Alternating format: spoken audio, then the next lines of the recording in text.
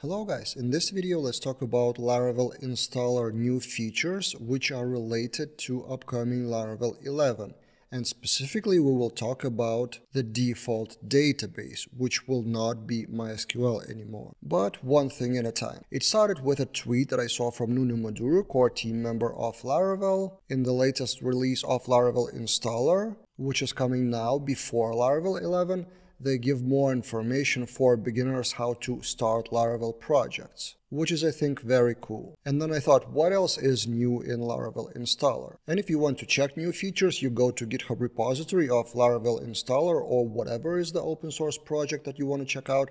And then on the right side, you see releases.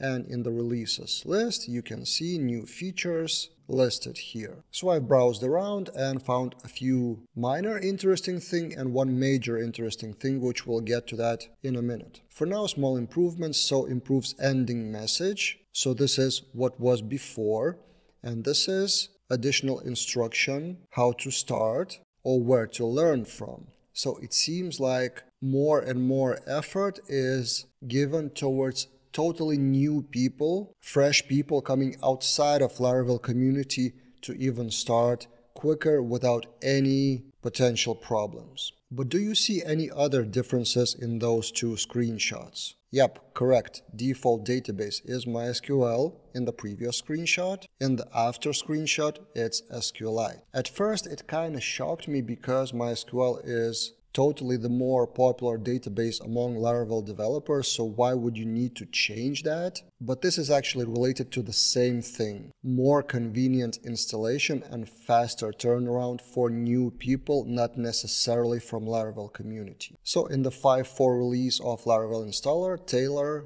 released SQLite. So this is the pull request. And there are quite a lot of changes here. You may take a look. I will link that in the description below. But at the very end of it, there's one if statement. This one. Default database. If we do have MariaDB config, which means we have Laravel 11, because this config is new from Laravel 11, then the default is SQLite, otherwise it's MySQL. So for now on Laravel 10, if you install new project with Laravel new, it will still be MySQL and it's fine. But this pull request in Laravel installer is in preparation with this pull request in Laravel framework itself, in Laravel SQLite, which is committed pretty recently, and this is the whole logic. The goal is to reduce time to being productive with Laravel across all operating systems. And if you do want to use MySQL or Postgres, it's easy to change. But the main goal, as I understand it, to speed up the local start for any new Laravel project. But that pull request came as a bit of a surprise for me personally, because I saw online pretty recently Taylor made a poll what the default database should be, and majority voted for MySQL. And SQLite wasn't even in a strong second position. With 13,000 votes, it should be pretty significant opinion. And also in the State of Laravel in 2023 survey, really popular among Laravel developers, MySQL is by far the leading solution, and SQLite isn't even in the second or third position. But this is a good example of understanding the reasons behind any decision in open source frameworks like Laravel. Some decisions are not based on the popularity, because here in the poll and on Twitter, people were answering people that are Laravel developers for some time already. And most of them on servers in production, they use MySQL and they don't even think about SQLite in production in most cases. Same for me personally. I use SQLite only for local testing, for automated tests. And lately I stopped doing even that to avoid the different environments between local and production, which may cause issues when deploying the project, when some strange bugs appear when they were not present on your local machine. But this is the logic for production, for deploying of Laravel project. But locally, to get the first fresh start, SQLite is actually more convenient, especially again for people coming outside of Laravel community, outside of PHP, even ecosystem maybe. So it seems like the goal with this change is to help those people to get started much faster. Outside of Laravel community, MySQL is not necessarily the most popular database system. And all in all, that pull request was kind of greeted well by Laravel community with 27 votes with thumbs up.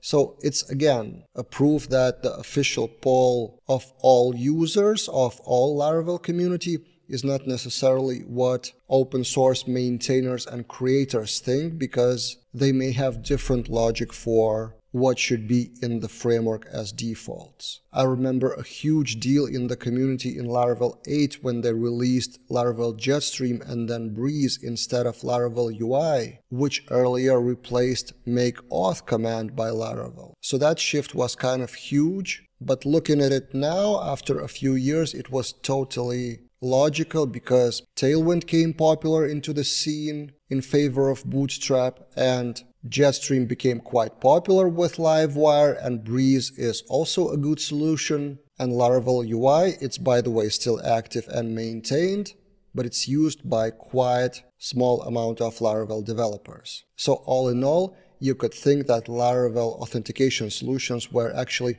ahead of time. That's why they were greeted with so much negativity, including from myself. But maintainers of Laravel, creators, Taylor and the team, kind of knew their vision, how they want Laravel to evolve. So all that philosophy is to say that you shouldn't be negative about such default changes to default values in Laravel or in any other open source solution, because usually there's a reason for that. If you don't like SQLite, if you don't use it, switching to MySQL is trivial. But of course we can discuss in the comments as usual. What do you think about this change? Do you use SQLite yourself? Locally, for testing, or maybe on production projects? Share your experience in the comments below. Subscribe to the channel to get all the latest news, including what's coming to Laravel 11 quite soon, and see you guys in other videos.